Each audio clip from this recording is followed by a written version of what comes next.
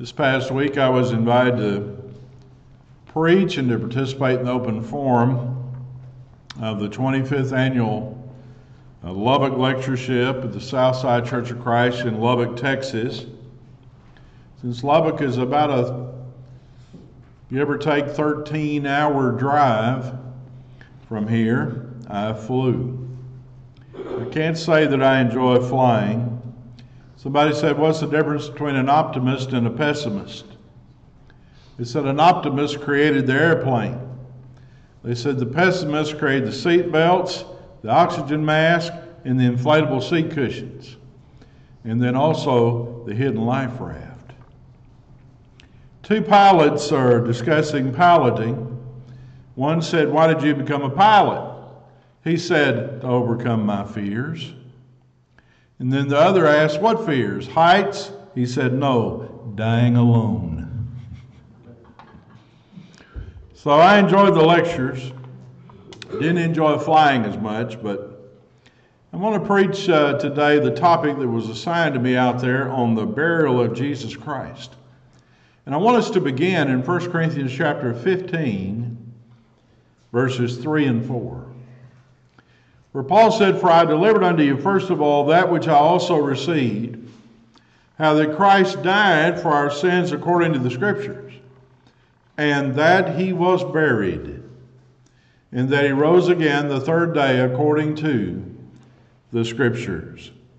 That verb, and he was buried, is in the aorist tense in the Greek, which suggests that he is describing a single event which has definitely taken place at a particular point of time in the past. The burial of our Lord is one of the cardinal facts of the gospel of Jesus Christ, and it's often been neglected in our preaching. Why is the burial of Christ so significant to us as Christians? I want to discuss 8 points why it's significant. Number 1, this was a borrowed tomb. Please turn to Matthew 27, 57 through 60. This was a borrowed tomb. Matthew 27, 57, when the even was come, there came a rich man of Arimathea named Joseph, who also himself was Jesus' disciple. He went to Pilate and begged the body of Jesus. Then Pilate commanded the body to be delivered. And when Joseph had taken the body, he wrapped it in a clean linen cloth and laid it in his own new tomb, which he had hewn out in the rock. And he rolled a great stone to the door of the sepulchre and departed. Joseph lovingly laid the body of Jesus in his own tomb.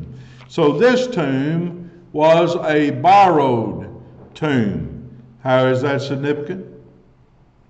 I am reminded of 2 Corinthians 8 and 9, where Paul says, for you know the grace of our Lord Jesus Christ, that though he were rich, yet for your sakes he became poor, that we through his poverty might be rich. Jesus laid aside the riches of heaven. Remember how the Lord constantly borrowed everything? He had nothing of his own. He borrowed food, clothing, a coin to give an illustration, and even a donkey with which to enter the city of Jerusalem. In life, he had no bed to call his own. In death, he had no tomb in which to be buried. This was a borrowed tomb. Number 2, this was a new tomb. In Matthew 27:60 it says, and laid it in his own new tomb, which he had hewn out in the rock. This was a new tomb. Didn't our Lord deserve that? And Joseph's attitude was one that each of us here can and should seek to emulate. He offered unto the Lord his own tomb, a new tomb, which he himself had hewn out of solid rock. And do you not think that God was especially pleased with Joseph's attitude and conduct on this occasion? He was one who realized that his Lord deserved the very best that he had to offer. And so should we. Sacrifice is an essential part of worship and service to God. God once told David to build an altar on Mount Moriah and offer sacrifices.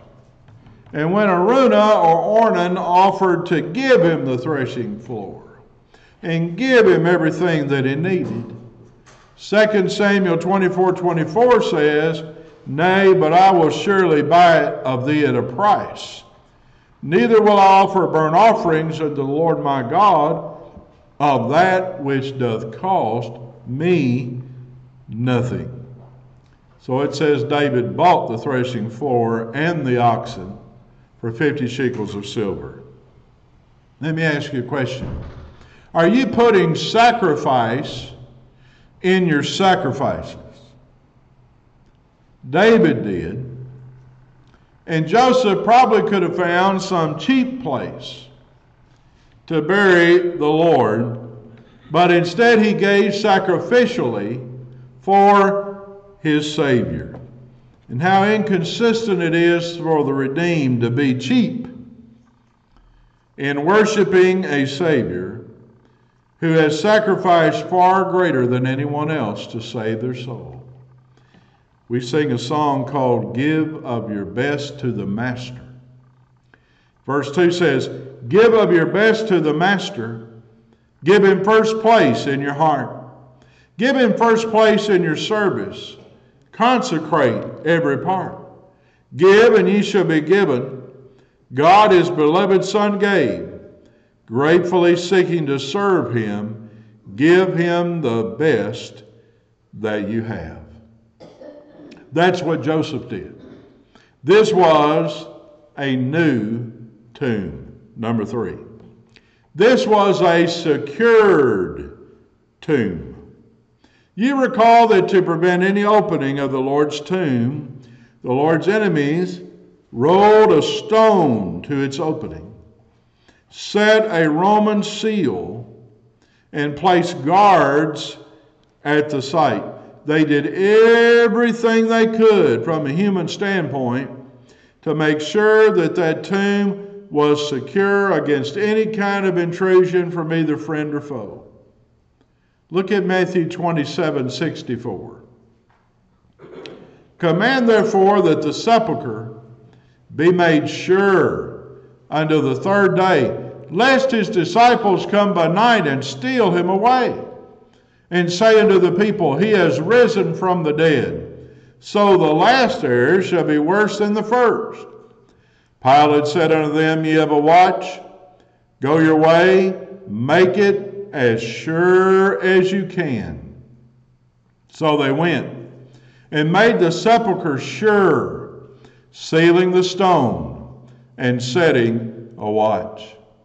The opening to the central chamber would be guarded by a large, heavy disc of rock that would roll along a groove that was slightly depressed at the center in front of the tomb entrance. And this had been done, and this is why the women who visited after the Sabbath were so concerned about it. In Mark 16:3, and they said among themselves, Who shall roll us away the stone from the door of the sepulchre? And then in addition to the stone, they also sealed the tomb, most likely with a glob of wax imprinted with the signet ring of one of the Romans that was in authority. This was a door that couldn't be opened without breaking the seal, and that would make it a crime. And having given that Roman authentication to the seal, then guards were placed in front of the tomb. Now, some claim that enemies stole the body. That the body of Jesus was not removed from the tomb can be seen from the following reasons. Number one, they had absolutely nothing to gain from removing it. The body was right where they wanted it to be. And second, the enemies had no intention of removing the body from the tomb. That was the opposite of their intention. They stationed a Roman guard there consisting of 15 to 16 men normally around the tomb because they were determined the body would stay in the tomb. And then there are those that claim that the friends of Christ stole the body. But the fact of the matter is that the Romans secured the tomb to prevent that very thing from happening. And the Roman guard was changed every 6 hours. And given that death was the punishment for abandoning a post or neglecting duties while on duty, it defies reason that anyone could have easily stolen the body of Christ. The soldiers' own lives were at stake over the body of Christ. So this was a secured tomb. Number 4. This was a fulfilling tomb. Why was our Lord buried at all? Because it was foretold by Scripture. Jonah's experience in the belly of the great fish prefigured it. Matthew 12:40, for as Jonas was 3 days and 3 nights in the heart of the whale's belly, so shall the Son of Man be 3 days and 3 nights in the heart of the earth. God's power fulfilled these types and prophecies in Jesus' burial. And even though Paul doesn't say that Christ was buried according to the Scriptures, in 1 Corinthians 15:4, yet it was true and is probably implied there.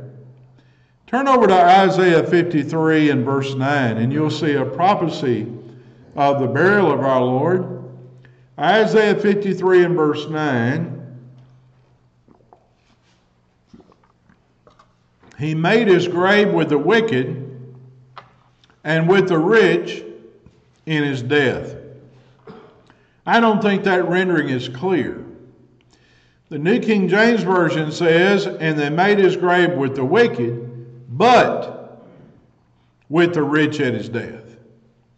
The New American Standard says, his grave was assigned with wicked men, yet he was with a rich man in his death. Among the 6 different translations that I consulted in my study, only those last 2 offer the contrast that I think is intended in the meaning of this verse.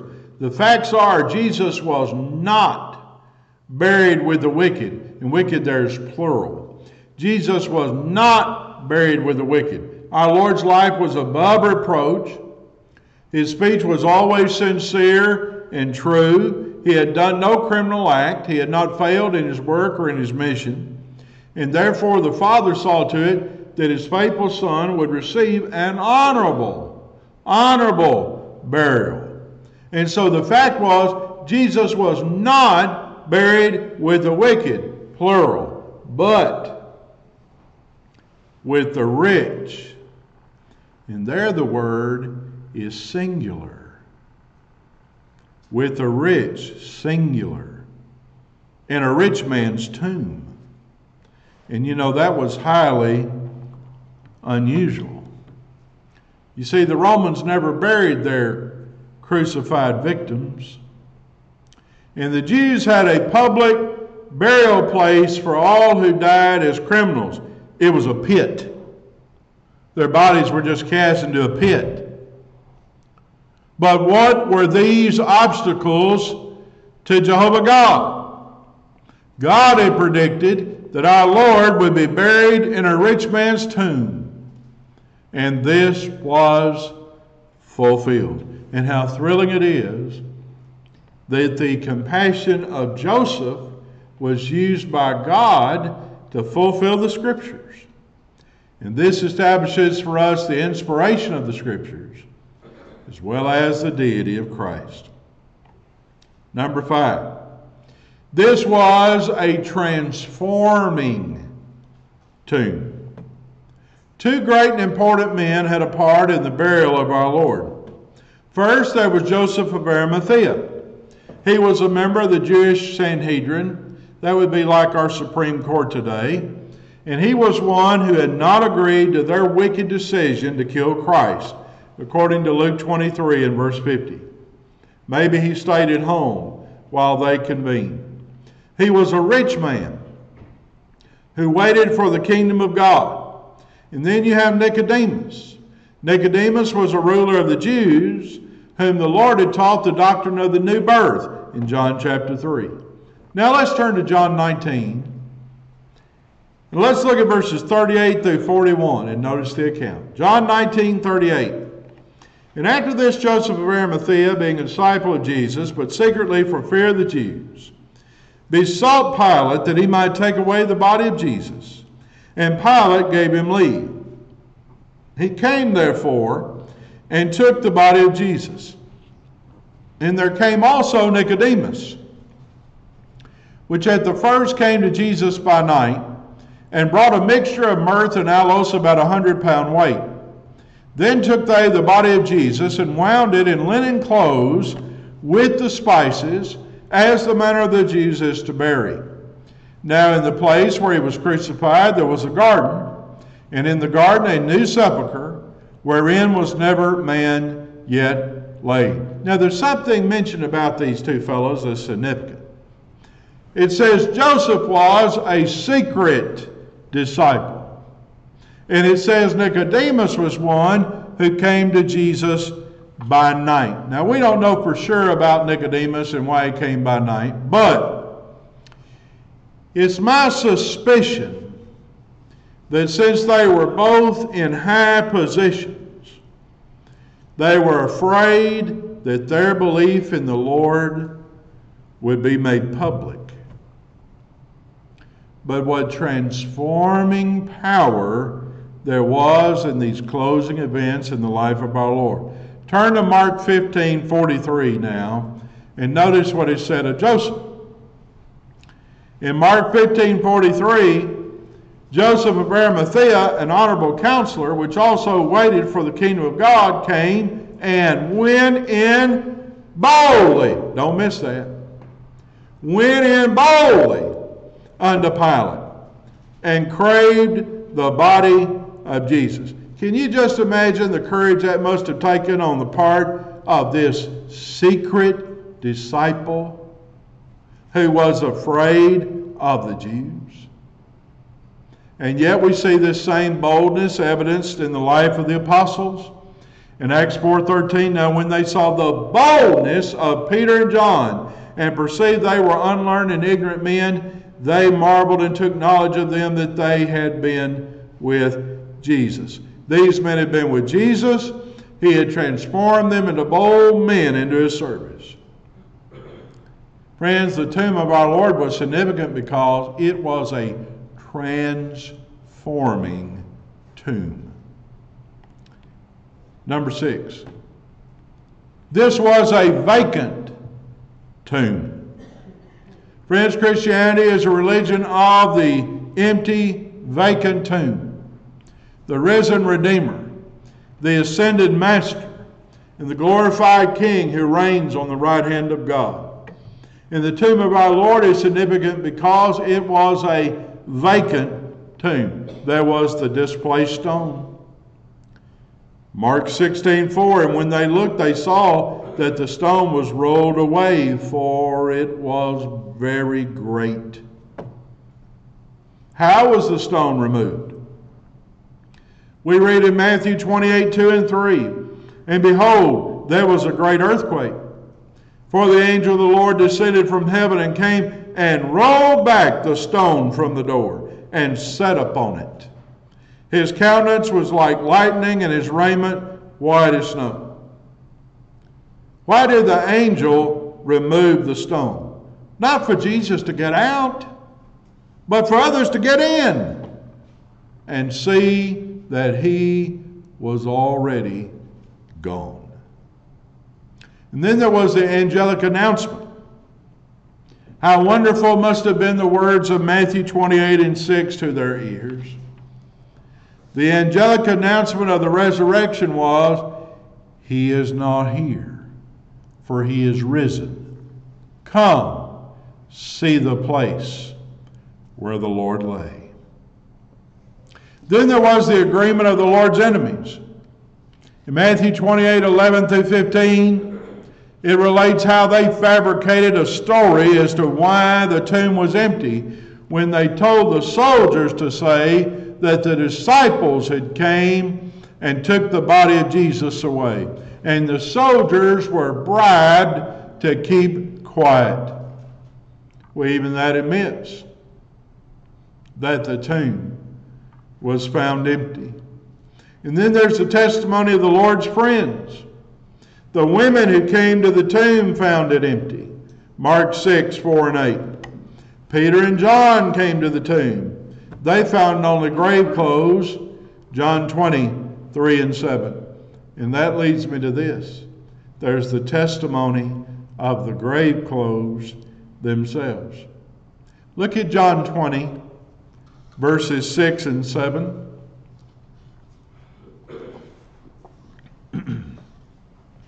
Then cometh Simon Peter following him, and went into the sepulchre, and seeth the linen clothes lie, and the napkin that was about his head, not lying with the linen clothes, but wrapped together in a place by itself.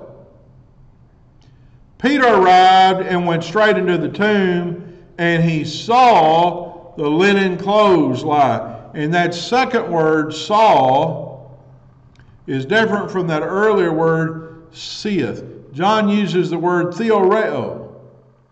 That's the word from which we derive our English word theory. Peter not only observed the grave clothes, but he's studying them for clues to find out what's happened here, what's going on. And the clothes were not folded as if Jesus had unwound them from his body and then placed them in two neat piles on the shelf like we would fold our pajamas in the morning. The wrappings were in the position where the body had lain, and the headcloth was where the head had been. If the body had been stolen, why remove the wrappings? The truth is, Jesus had arisen, passing straight through those grave clothes, which he left undisturbed as a silent proof that death could not hold him. And then in the next place, this was a typical tomb. In Romans chapter 6, verses 3 and 5, Paul says, know ye not that so many of us as were baptized into Jesus Christ were baptized into his death? Therefore we're buried with him by baptism into death, that like as Christ was raised up from the dead by the glory of the Father, even so we also should walk in newness of life. For if we've been planted together in the likeness of his death, we shall also be planted in the likeness of his resurrection. In these verses we are taught that Christians have been buried with the Lord in the waters of baptism, that they might arise to walk in newness of life. Those verses would have no meaning if Christ had not been buried.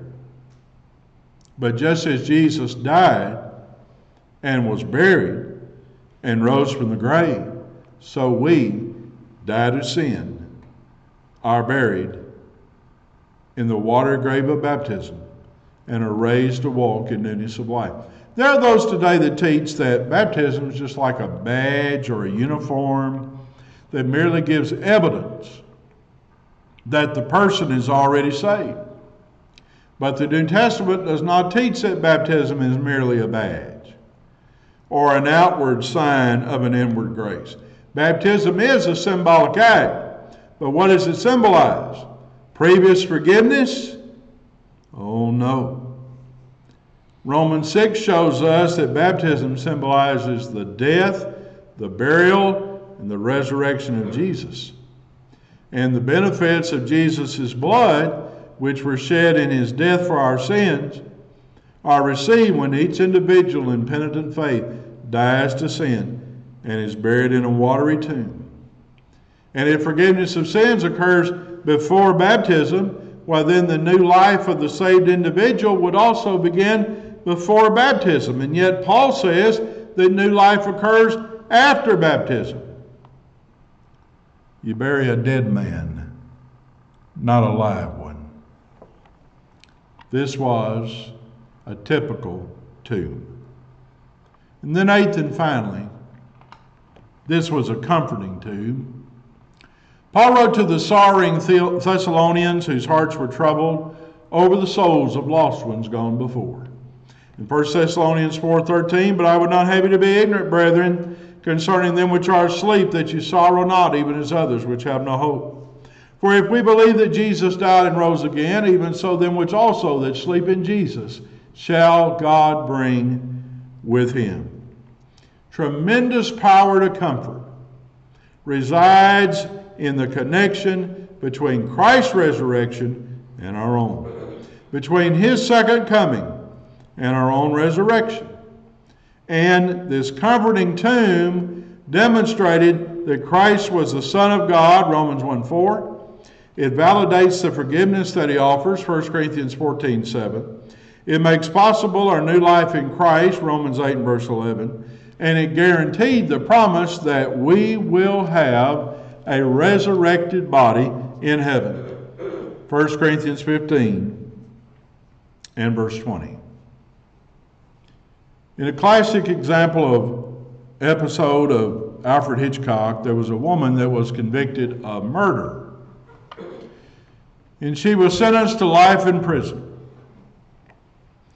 And when the woman is sentenced, she screams at the judge and she promises that she will escape and get even. The guards forcibly remove the woman. They escort her to the prison bus. And as the bus enters the prison, the woman notices an older man covering up a grave outside the prison walls.